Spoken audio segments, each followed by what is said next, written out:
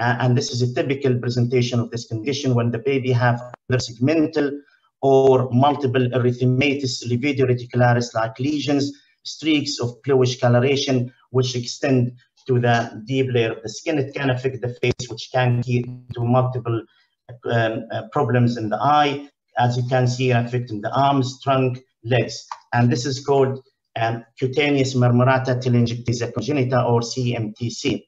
This is a rare congenital vascular anomaly. It can be sporadic without any family history, but it can run the family.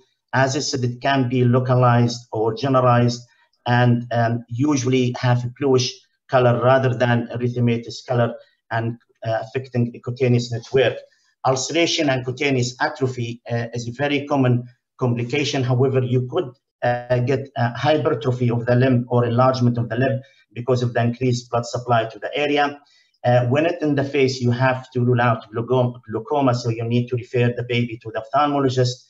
Can be associated with mental retardations, ulcerations, macrocephaly, and Adams-Oliver syndrome, which is again the syndrome associated with macrocephaly, aplasia cutis, epidermal nevi. It needs regular follow-up by the pediatrician and dermatologist, as it can cause a lot of complication, and sometimes you need to consider to refer the baby for laser treatment.